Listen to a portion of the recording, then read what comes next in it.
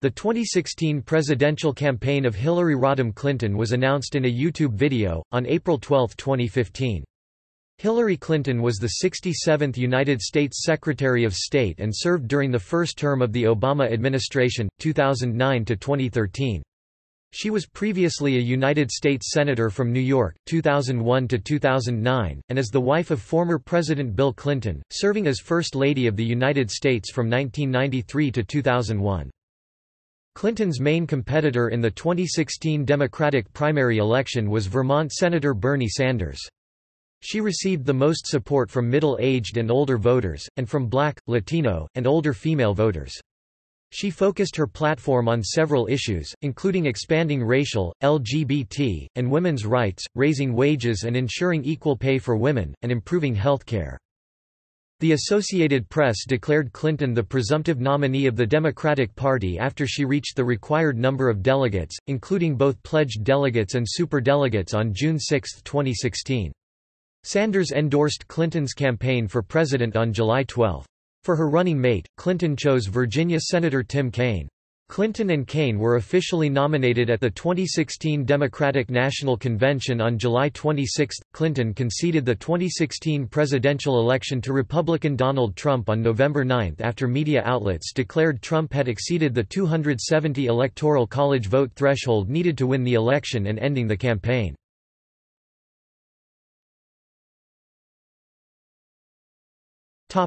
Background.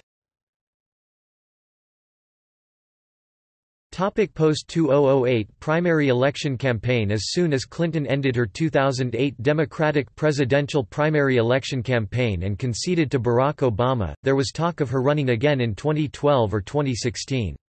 After she ended her tenure as Secretary of State in 2013, speculation picked up sharply, particularly when she listed her occupation on social media as TBD. In the meantime, Clinton earned over $11 million giving 51 paid speeches to various organizations, including Goldman Sachs and other Wall Street banks. The speeches, and Clinton's not releasing their transcripts, would be raised as an issue by her opponents during the upcoming primary and general election campaigns. In October 2016, leaked excerpts from a Goldman Sachs Q&A session cast doubts about her support for the 2010 Dodd-Frank financial oversight legislation. Anticipating a future run, a campaign in waiting began to take shape in 2014, including a large donor network, experienced operatives, the Ready for Hillary and Priorities USA Action Campaign Political Action Committees (PACs), and other campaign infrastructure. By September 2013, amid continual political and media speculation, Clinton said she was considering a run but was in no hurry to decide. In late 2013, Clinton told ABC's Barbara Walters that she would look carefully at what I think I can do and make that decision sometime next year, and told ABC's Diane Sawyer in June 2014 that she would be on the way to making a decision before the end of the year.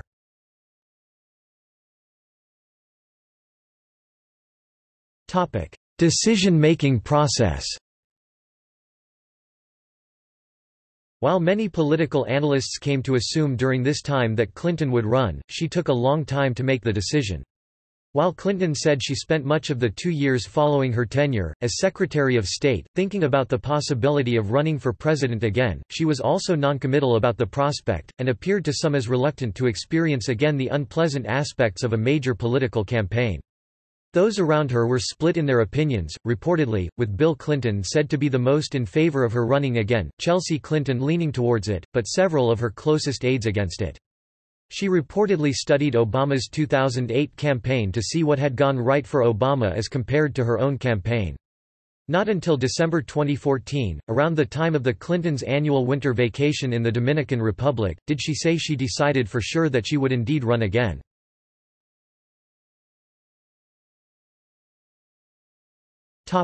Expectations. According to nationwide opinion polls in early 2015, Clinton was considered the front-runner for the 2016 Democratic presidential nomination. She had gained a broader sweep of early endorsements from the Democratic Party establishment in the 2016 race than she did in 2008, although she did face several primary election challengers, and, in August 2015, Vice President Joe Biden was reported to be seriously considering a possible challenge to Clinton. Clinton had a very high name recognition of an estimated 99%. Only 11% of all voters said they did not know enough about her to form an opinion, and according to Democratic pollster Chelina Lake, she has had strong support from African Americans, and among college-educated women and single women. In Time magazine's 2015 list of the 100 most influential people, Clinton praised Massachusetts Senator Elizabeth Warren, who herself was considered as a potential challenger to Clinton, for being a progressive champion. Warren decided not to run for president, despite pressure from some progressives.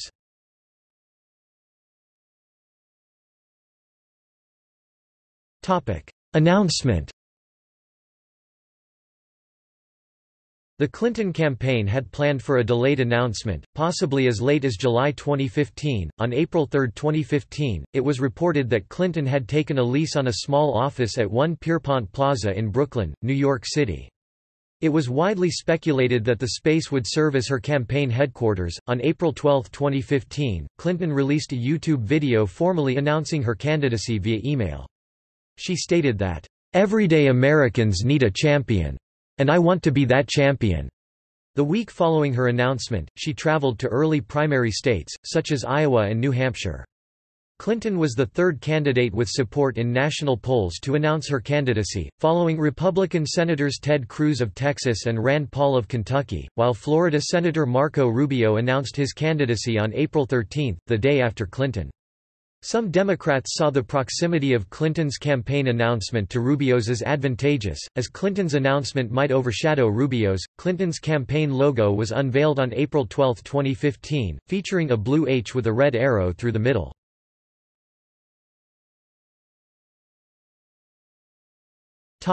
Van tour. Clinton began her campaign by making short trips to early primary and caucus states.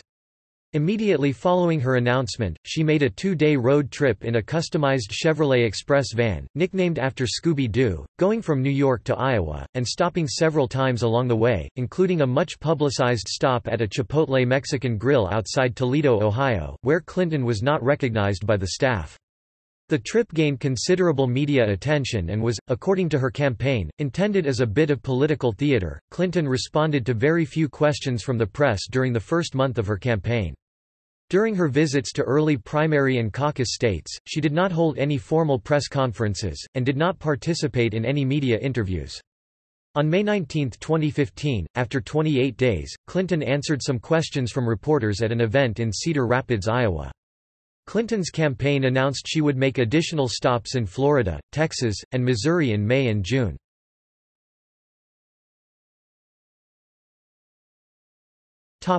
Kickoff rally.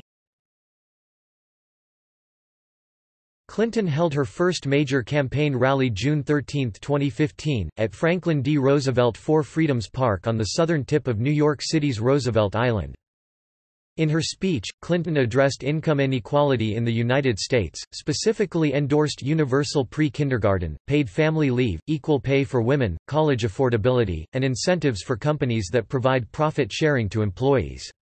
She did not address free trade agreements during the kickoff speech, but made statements the next day suggesting that the current negotiations should be abandoned unless improved. The campaign said more than 5,500 people were in attendance, but estimates of crowd size by the press in attendance were less. According to John Cassidy, staff writer at The New Yorker, Clinton, up to a point, took a populist tone.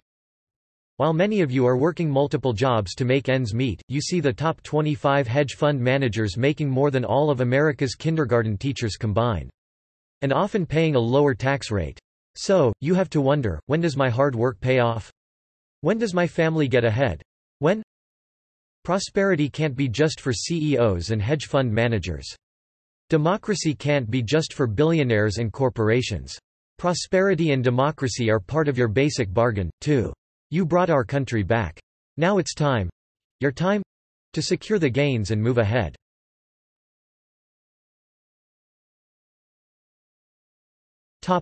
Advertising. In August 2015, the Clinton campaign began a $2 million television advertising buy in Iowa and New Hampshire. The ads featured footage of Clinton's late mother, Dorothy Rodham, and of Clinton herself, and featured women, family, and children. In a review of Clinton's 32 general election TV ads, the Associated Press found that 24 of those ads show or mention Trump. The majority of those 24 ads feature raw footage of him rather than others opining on his words and actions.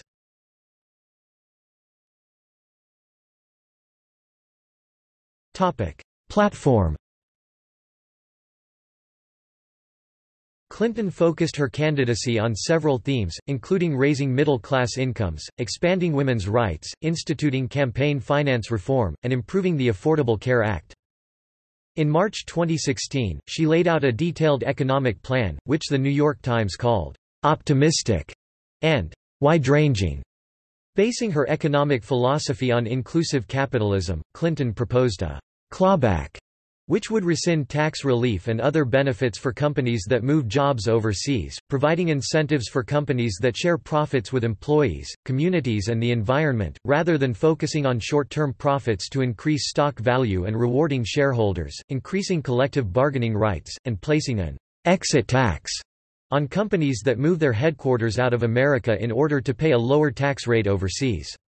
Clinton opposes the Trans-Pacific Partnership (TPP), supports the U.S. Export-Import Bank, and holds that any trade deal has to produce jobs and raise wages and increase prosperity and protect our security. Given the climate of unlimited campaign contributions following the Supreme Court's Citizens United decision, Clinton has called for a constitutional amendment to limit unaccountable money in politics. In July 2016, she has committed to introducing a U.S. constitutional amendment that would result in overturning the 2010 Citizens United decision. She believes in equal pay for equal work, to address current shortfalls in how much women are paid to do the same jobs men do. Clinton has explicitly focused on family issues and supports universal preschool. On LGBT rights, she supports the right to same-sex marriage enshrined in the Constitution. Clinton holds that allowing undocumented immigrants to have a path to citizenship is at its heart a family issue. Clinton has expressed support for Common Core. She says, "The really unfortunate argument that's been going on around Common Core, it's very painful because the Common Core started off as a bipartisan effort. It was actually nonpartisan. It wasn't politicized. Iowa has had a testing system based on a core curriculum for a really long time. And speaking to Iowans, you see the value of it, you understand why that helps you organize your whole education system. And a lot of states unfortunately haven't had that, and so don't understand the value of a core, in this sense a common core." In a December 7, 2015 The New York Times article, Clinton presented her detailed plans for regulating Wall Street financial activities and related. She proposes reining in the largest institutions to limit risky behavior, appointing strong regulators, and holding executives accountable. Clinton is in favor of maintaining American influence in the Middle East. She opposes Trump's call to ban Muslims from the United States as shameful and dangerous. She also claimed Trump's statement was a reflection of much of the rest of his party, as many GOP candidates have also said extreme things about Muslims. She told the American Israel Public Affairs Committee, "America can't ever be neutral when it comes to Israel's security and survival."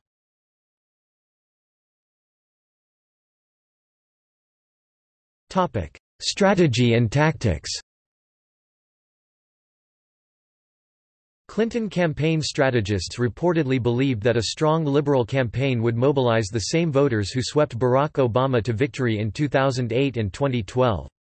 Her strategy of embracing Obama's policies proved highly effective with African American Democratic voters in the South Carolina Democratic primary. By March 2016, Clinton's nomination seemed likely, so efforts turned to structuring a campaign against Donald Trump, the presumptive Republican nominee, and determining how to generate enthusiasm for Clinton among the Democratic electorate, which had not turned out in large numbers for primaries. Clinton began the campaign with near universal name recognition among voters, having been First Lady, U.S. Senator, and Secretary of State.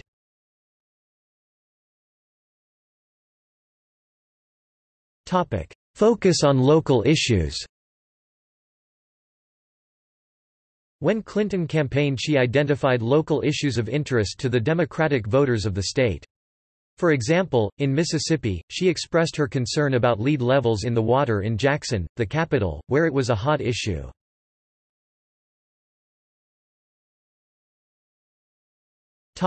Emphasis on experience and steady leadership. Over the course of her campaign, Clinton emphasized her experience and record in public life, particularly as Secretary of State.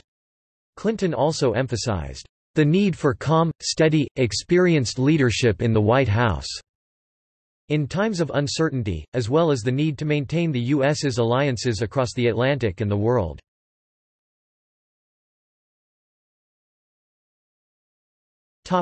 Press relations. Clinton has had an uneasy, and at times adversarial relationship with the press throughout her life in public service. Weeks before her official entry as a presidential candidate, Clinton attended a political press corps event, pledging to start fresh on what she described as a complicated relationship with political reporters. Clinton was initially criticized by the press for avoiding taking their questions, after which she provided more interviews.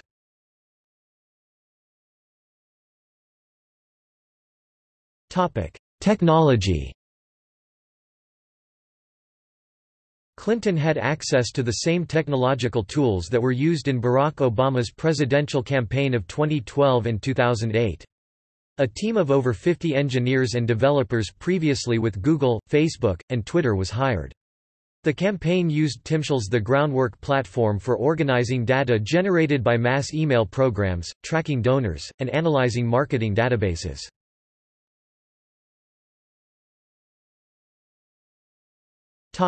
Ground game. In October 2016, the Clinton campaign had 489 field offices compared to Trump's 178. For context, Obama had 786 and some reports over 800 national field offices in 2012. Political science research suggests that there is a modest positive relationship between field offices and vote share.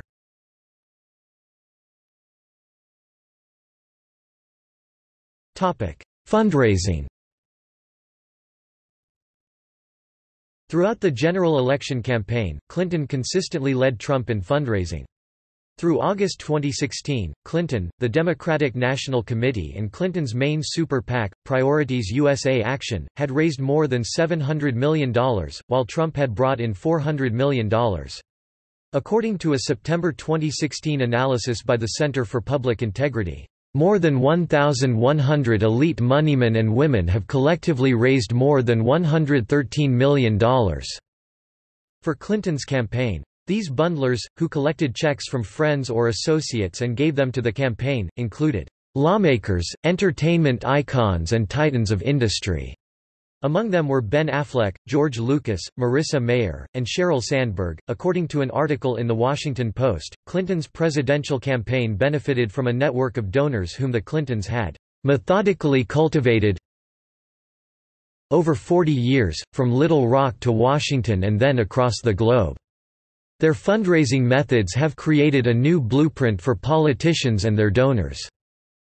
By the end of September 2015, the campaign's fundraising effort for Clinton's 2016 White House run has already drawn $110 million in support.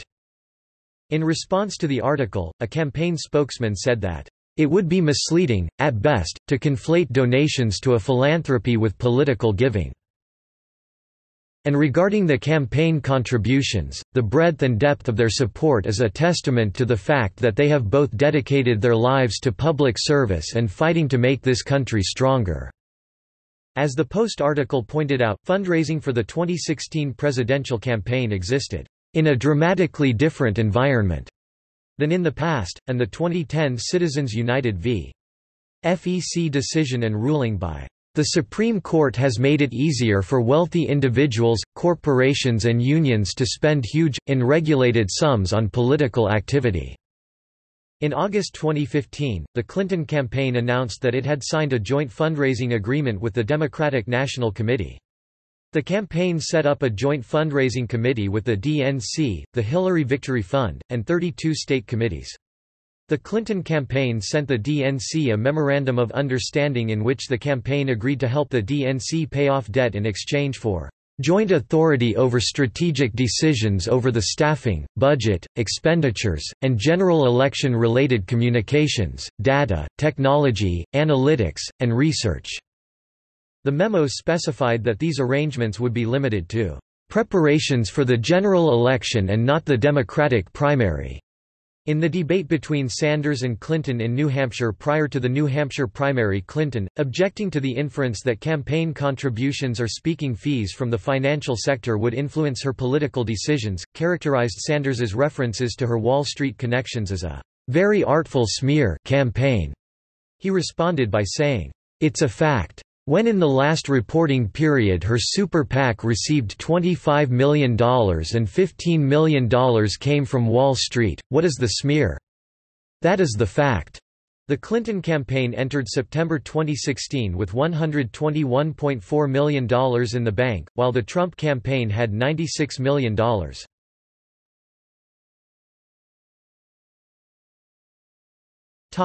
Super PACs supporting Clinton. In May 2015, it was reported that the Clinton campaign lagged behind opposing Republican campaigns in gaining large donations from wealthy donors to supportive super PACs. At that time, many potential liberal, big-money donors had not yet committed to support Clinton. Clinton's super PAC fundraising picked up significantly in the general election. Priorities USA Action, the main super PAC supporting Clinton, raised $23.4 million in August 2016.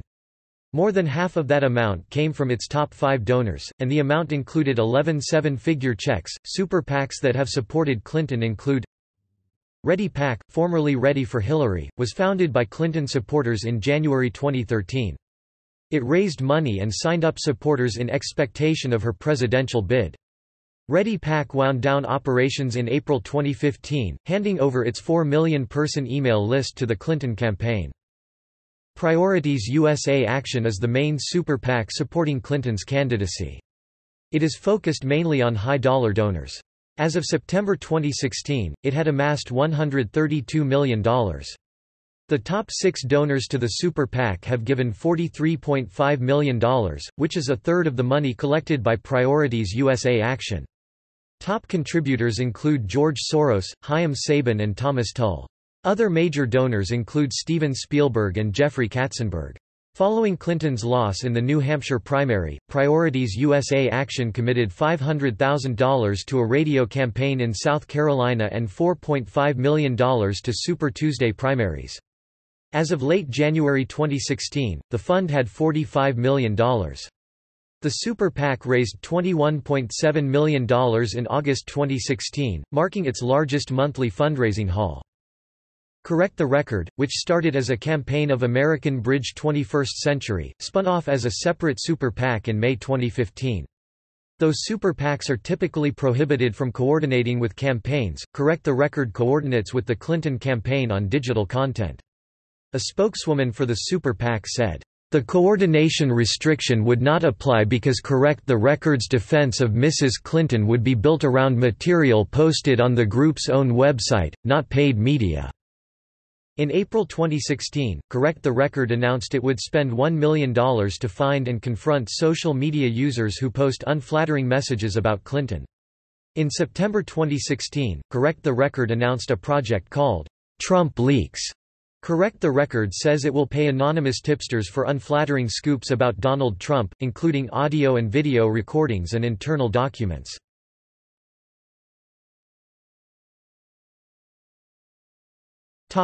People.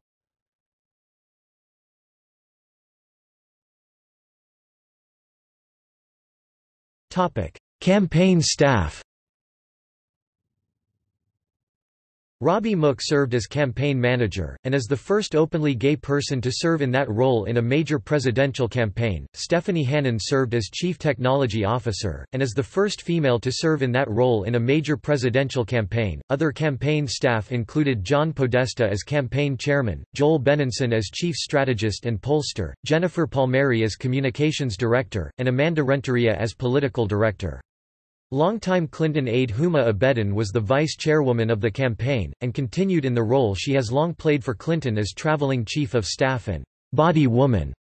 Fundraising was led by Dennis Cheng as national finance director for the campaign, and main liaison between many major donors and Clinton.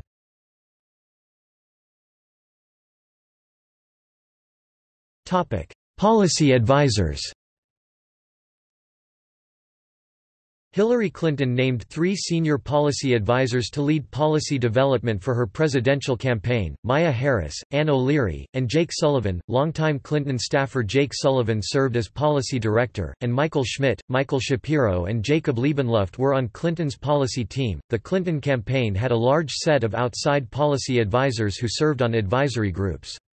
On foreign policy, senior advisors included former CIA Director and Secretary of Defense Leon Panetta, former National Security Advisor Tom Donilon, Center for a New American Security CEO Michelle Flournoy, former Secretary of State Madeleine Albright, and others.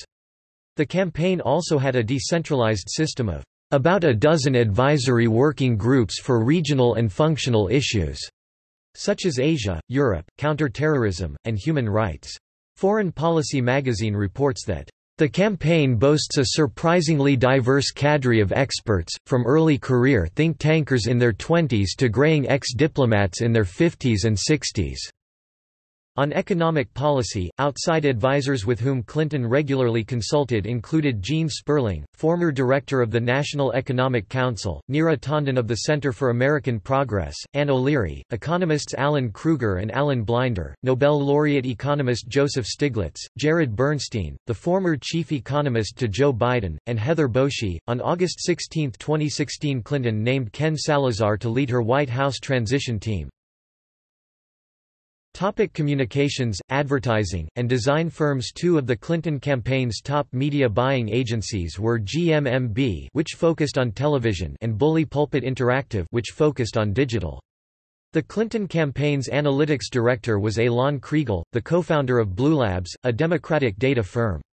The campaign has also hired Burrell Communications, an African-American advertising firm. Graphic designer Michael Barut of the firm Pentagram designed the campaign's distinctive H logo. Barut volunteered his services. Professionals in branding and marketing, such as Wendy Clark of Coca-Cola, and Roy Spence of GSD&M, were brought into the campaign to assist with rebranding Clinton.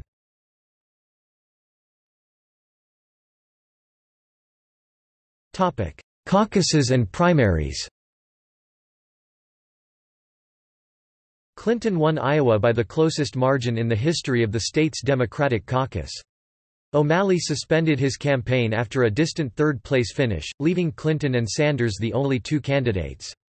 The electoral battle turned out to be more competitive than expected, with Sanders winning the New Hampshire primary while Clinton scored victories in the Nevada caucuses and South Carolina primary. On 4 different Super Tuesdays, Clinton secured numerous important wins in each of the 9 most populous states including California, New York, Florida, and Texas, while Sanders scored various victories in between. On June 6, 2016, the Associated Press and NBC News stated that Clinton had become the presumptive nominee after reaching the required number of delegates, including both pledged and unpledged delegates, superdelegates, to secure the nomination. In doing so, she had become the first woman to ever be the presumptive nominee of any major political party in the United States. On June 7, Clinton officially secured a majority of pledged delegates after winning in the California and New Jersey primaries. President Barack Obama, Vice President Joe Biden and Senator Elizabeth Warren formally endorsed Clinton on June 9, 2016. Sanders confirmed on June 24 that he would vote for Clinton over Donald Trump in the general election and, on July 12, 2016, formally endorsed Clinton in Portsmouth, New Hampshire. On July 26, 2016, the Democratic National Convention officially nominated Clinton for president and Virginia Senator Tim Kaine for vice president.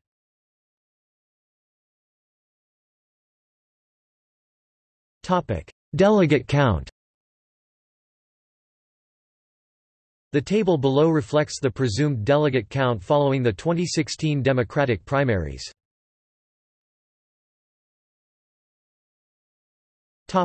Presidential debates. The first presidential debate in 2016 took place between Clinton and Trump on September 26 at Hofstra University. This made Clinton the first woman to debate as part of an American presidential debate.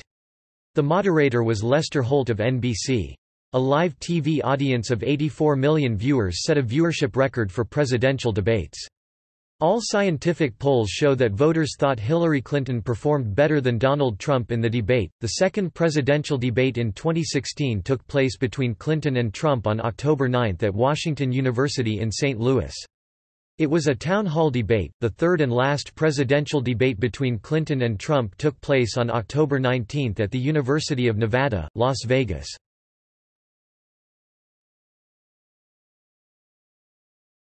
Topic: Health.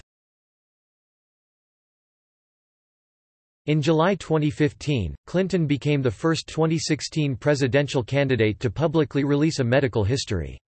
The Clinton campaign released a letter from her physician, Lisa Bardak of Mount Kisco, New York, attesting to her good health based on a full medical evaluation. The letter noted that there was a complete resolution of a brain concussion that Clinton suffered in 2012 and total dissolution of prior blood clots. Bardak concluded that Clinton had no serious health issues that would interfere with her fitness to serve as president. Despite this letter, rumors and conspiracy theories concerning Clinton's health proliferated online. In August 2016, Trump questioned Hillary's stamina and Sean Hannity called for Clinton to release her medical records, fueling these theories. In September 2016, Clinton developed pneumonia. After being seen needing assistance while leaving a 9/11 commemoration ceremony early, she spent 3 days recovering at home, canceling several campaign events, before returning to the campaign trail at a rally at the University of North Carolina at Greensboro. The Clinton campaign was criticized by some media outlets for the campaign's handling of the incident and for lack of transparency concerning Clinton's health. Responding to these concerns, Clinton released supplementary health records from her physician, Dr. Bardak, who found that she had had a non-contagious bacterial pneumonia infection and that she had recovered well with antibiotics and rest. Bardak wrote that she was fit to serve as President of the United States.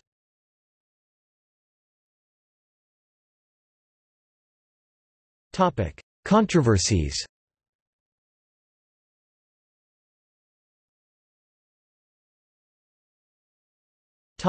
Email controversy. In March 2015, Clinton's practice of using her own private email address and server during her time as Secretary of State, in lieu of State Department servers, gained widespread public attention.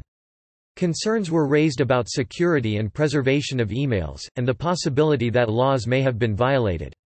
Nearly 2,100 emails contained in Clinton's server were determined to be classified when the State Department had an opportunity to review them.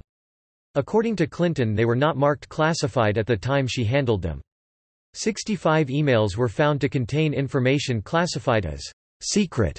More than 20 contained top secret information, and the rest contained confidential information. Government policy, reiterated in the non-disclosure agreement signed by Clinton as part of gaining her security clearance, is that sensitive information should be considered and handled as classified even if not marked as such.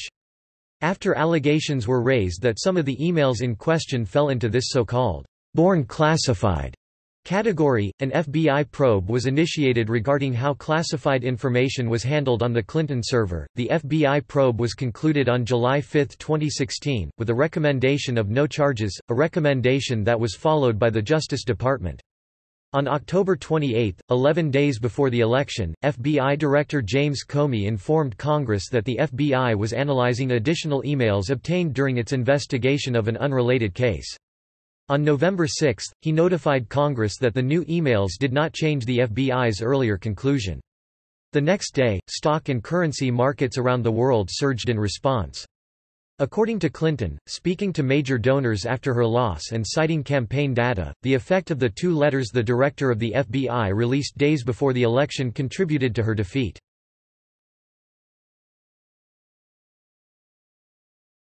Benghazi hearings. On October 22, 2015, Clinton testified for a second time before the Benghazi Committee and answered members' questions for more than 8 hours in a public hearing. The New York Times reported that, "The long day of often testy exchanges between committee members and their prominent witness revealed little new information about an episode that has been the subject of 7 previous investigations." Perhaps stung by recent admissions that the pursuit of Mrs. Clinton's emails was politically motivated, Republican lawmakers on the panel for the most part avoided any mention of her use of a private email server. The email issue did arise shortly before lunch, in a shouting match between Republican Committee Chair Trey Gowdy and 2 Democrats, Adam Schiff and Elijah Cummings. Late in the hearing, Representative Jim Jordan, Republican of Ohio, accused Clinton of changing her accounts of the email service, leading to a heated exchange, in which Clinton repeated that she had made a mistake in using a private email account, but maintained that she had never sent or received anything marked classified and had sought to be transparent by publicly releasing her emails. A claim that was later contradicted by James Comey. According to The Hill, the hearings provided a positive momentum for Clinton's 2016 campaign, with her performance generating headlines such as, "Marathon Benghazi hearing leaves Hillary Clinton largely unscathed," CNN, and "GOP lands no solid punches while sparring with Clinton over Benghazi." The Washington Post. Her campaign received a windfall of donations, mostly coming from new donors.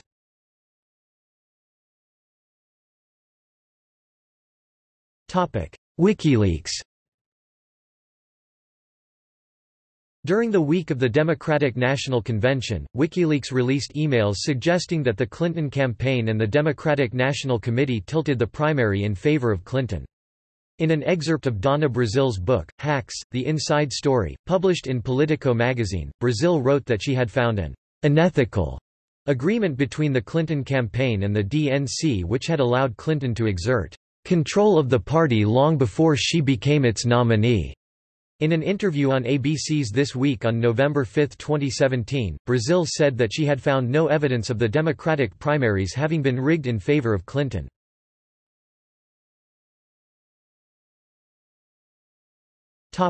Basket of deplorables. On August 25, 2016, Clinton gave a speech criticizing Trump's campaign for using racist lies and allowing the alt-right to gain prominence.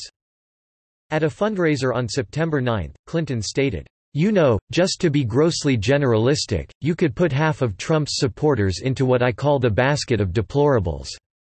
They're racist, sexist, homophobic, xenophobic, Islamophobic, you name it." Donald Trump criticized Clinton's remark as insulting his supporters, and some political analysts compared the statement to Mitt Romney's 47% gaffe in 2012. The following day Clinton expressed regret for saying, "half," while insisting that Trump had deplorably amplified hateful views and voices. The deplorables nickname was adopted by some Trump supporters, with the Trump campaign inviting deplorable Americans on stage and using the label against Clinton in an advertisement.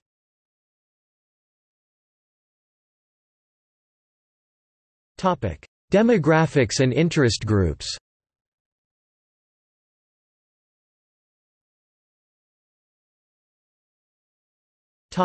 Women.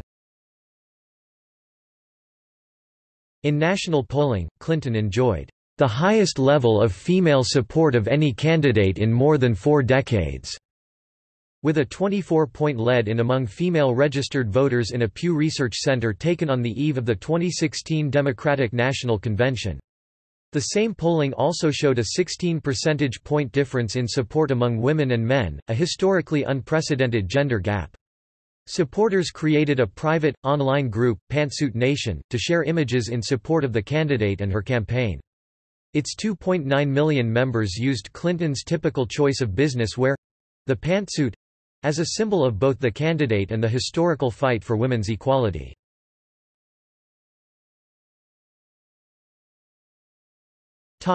African American community. Clinton enjoyed the overwhelming support of African American voters in the Democratic primary elections. Overall, 77% of black Democratic primary voters supported Clinton. Clinton performed especially well among black women voters.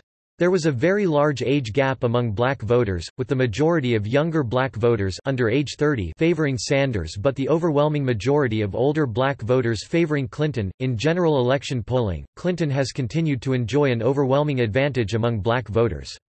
Nationwide polling in the summer months of 2016 showed Clinton with the support of between 83% and 91% of black voters. A key aim of the Clinton campaign was to ensure high voter turnout for African American voters, with President Obama making a personal appeal to black citizens to cast a ballot in the election. Younger black voters have been of particular concern to the Clinton campaign, because this demographic is more skeptical of Clinton than their elders. Clinton has advocated criminal justice reform as well as support for African American youth. However, critics have brought up her quote as First Lady regarding the Violent Crime Control and Law Enforcement Act, in which she described young, impoverished black children who had to turn to crime. They are often the kinds of kids that are called super predators, no conscience, no empathy. We can talk about why they ended up that way, but first we have to bring them to heel. These remarks were used by Bernie Sanders and Donald Trump to imply racism on Clinton's behalf.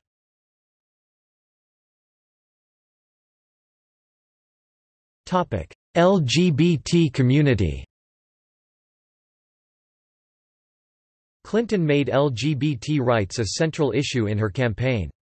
In addition to promoting broader LGBT rights, she also advocates for the right for transgender people to serve in the military. In the past few years, her public position on same-sex marriage and "Don't Ask, Don't Tell," a Bill Clinton-era law preventing openly LGBT people from serving in the military, has changed, although expressed no regret over her previous views. Clinton's stance on LGBT rights, like many Democrats, has shifted over time with public opinion. She opposed same-sex marriage, favoring arrangements like civil unions, a position which largely tracked public opinion.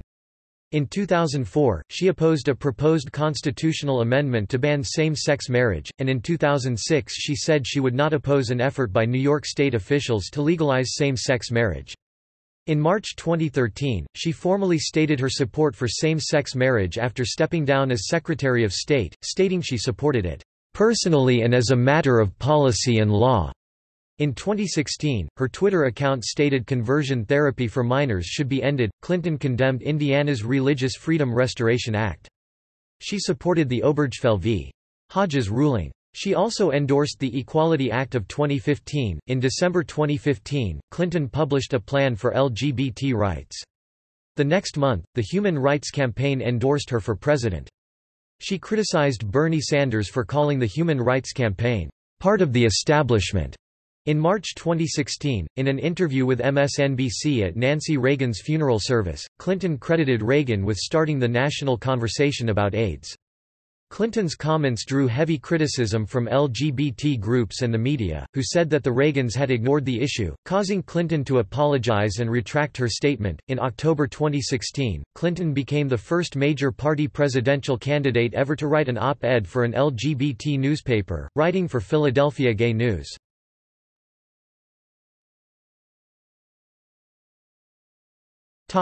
Endorsements.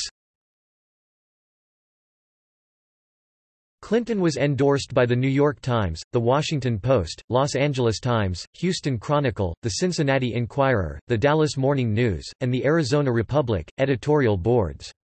The Houston Chronicle traditionally endorses Republicans later in the election, but chose to endorse Clinton in July. The Dallas Morning News had not endorsed a Democrat for president since 1940. The Cincinnati Enquirer had not endorsed a Democratic presidential candidate for almost 100 years. The Arizona Republic, which began publishing in 1890, had never endorsed a Democratic candidate. USA Today, which had never endorsed a presidential candidate, broke the tradition and took sides in the race with an editorial which declared Trump as erratic, describing his business career as checkered, calling him a serial liar, and unfit for the presidency.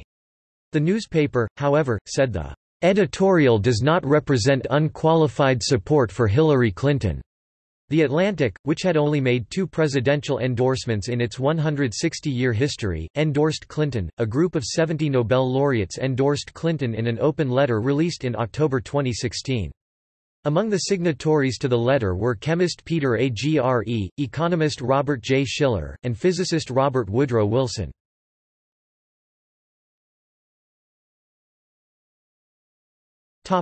Potential Supreme Court nominees. From the beginning of her presidential candidacy, Clinton stated that she would like to nominate justices who would overturn the decision in Citizens United v. FEC, a case allowing corporations and unions to spend unlimited amounts of money on political campaigns. Clinton also voiced support for judges who would vote favorably regarding abortion rights, unions, affirmative action, same-sex marriage, and President Obama's Clean Power Plan and Deferred Action for Parents of Americans program. Clinton also stated that she would look for a nominee who represents the diversity of the country and has professional experience outside of working for large law firms and serving as a judge. Potential nominees listed in August 2016 by the ABBA Journal included Cory Booker, Mariano Florentino Queller, Merrick Garland, Jane L. Kelly, Amy Klobuchar, Lucy H. Coe, Goodwin Liu, Patricia Millett, Jacqueline Nguyen, Sri Srinivasan, and Paul J. Watford. Barack Obama's name was also floated. Election results. On November 8, 2016, Clinton lost the presidential election to Donald Trump in what the New York Times called a surprise outcome after polls leading up to Election Day had predicted a Clinton victory. Clinton lost the electoral vote while winning the popular vote. She congratulated Trump on the win in the early morning hours of November 9, 2016, and delivered her public concession speech at 11:50 a.m. Eastern Time, November 9, 2016. On November 9, Clinton's Twitter account tweeted, "To all the little girls watching, never doubt that you are valuable and powerful and deserving of every chance and opportunity in the world to pursue and achieve your own dreams." Part of her concession speech, which became the most retweeted political tweet of the year, the third most retweeted tweet of the year, and the top retweet in the United States. As of November 28, Trump received pluralities or majorities in states expected to result in 306 electoral college votes to Clinton's 232. In the nationwide popular vote, Clinton received over 2.8 million (2.1%) more votes than Trump. This is the widest ever led in the popular vote for a candidate who lost the election. It also makes Clinton the first woman to win the popular vote in an election for United States President.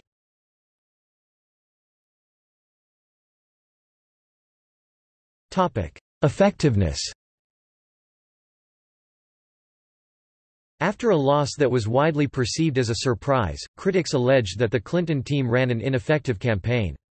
Political scientists John Sides, Michael Tesler and Lynn Vavreck dispute the common criticism that Clinton ran an inept campaign, saying that this is a myth, and there is little evidence to support the criticism.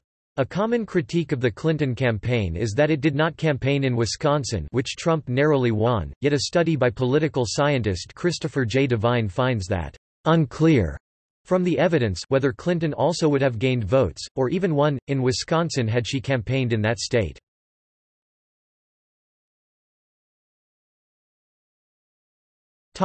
See also: Hillary Clinton presidential campaign, 2008.